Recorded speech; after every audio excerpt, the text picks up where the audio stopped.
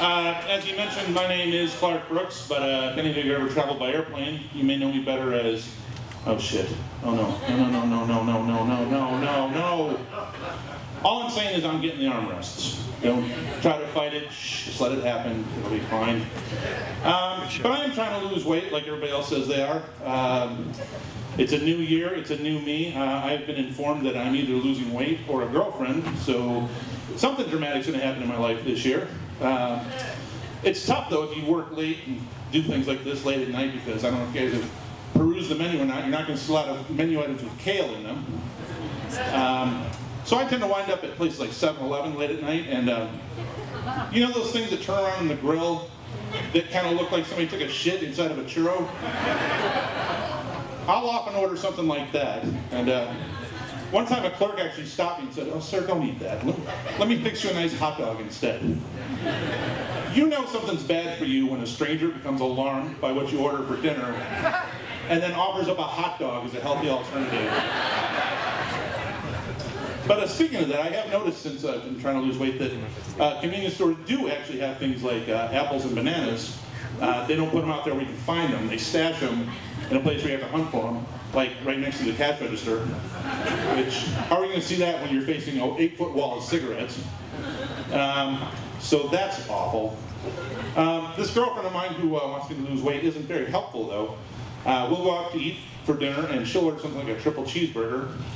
And meanwhile, I'm over there eating the carrot and celery platter, which, you guys know what that is? The things you throw away when you get chicken wings? You know what I'm saying?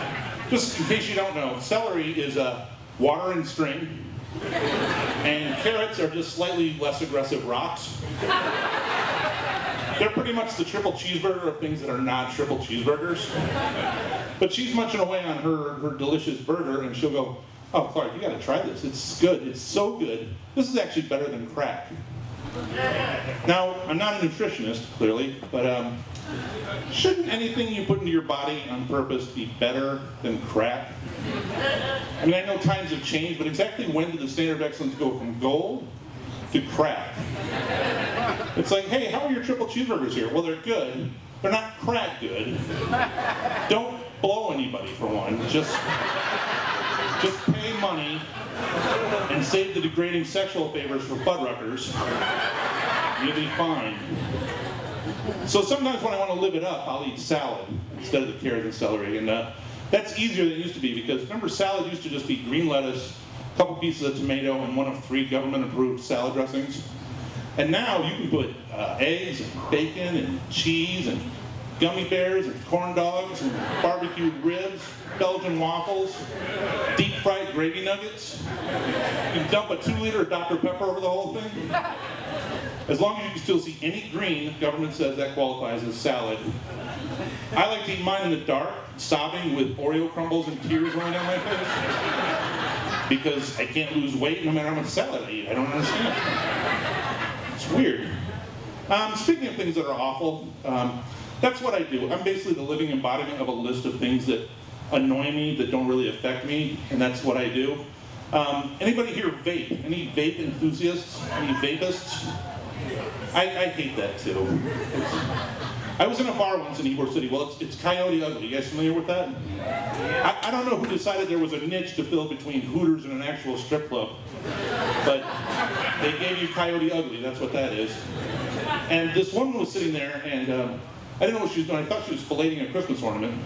But suddenly her jaw unhinged, and this giant plume of pink cloud came out of her body. And this thing was so big that if anybody at Bay News 9 was actually paying attention to Fleister on radar, they would have seen a tropical depression suddenly form over Ybor City for some reason. But I must have made a face, which is one of my natural reactions when I suddenly can't see or breathe. Because she goes, "Don't freak out, it's not smoke, it's just vapor, don't worry about it." Oh, a little trivia for you. You know what else is vapor? Smoke. Actually, that's what a vapor is, that's what smoke is. The whole Wikipedia page on it and everything.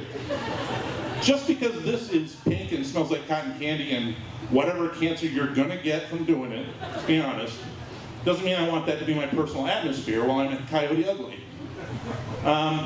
It's good though, people that do that, it helps them stop smoking tobacco, which is fine. And I respect the science behind it, although I'm not sure that the top minds in science working on new fruit-flavored vape juice recipes, instead of curing AIDS, maybe it's the best allocation of our scientific resources. But yeah, 2015, new year, new me. Baseball is almost here. I'm a big baseball fan. I like baseball. Yeah. It's not that I don't like football, and I don't want to say football players are dumb, but you've never seen a baseball team get penalized for having too many men on the field. Like, even the smallest kids are capable of discerning that there's enough players on the field. Like, oh, there's already somebody at second base. I can shoot my pants here in the dugout. Put it out there. So I'm not sure why I'm criticizing football players for being dumb, because I apparently don't realize that there's no penalties in baseball. So that's also very dumb. Hey, anyone here ever been in a relationship where you actually liked the other person? Okay. I don't mean like you just hope they didn't die in your house, because, ugh, that's gross. I mean like you wanted on purpose to be around them when they do stuff and say things. That's kinky, but I think I could be into that. I know I said I had a girlfriend earlier, but I was lying about that. Because one of my hobbies is just lying to rooms full of people. So yeah, I think that'd be kind of cool. I don't have a lot of luck with women, unfortunately, though. Because I have trust issues that prevent me from having a game with the ladies.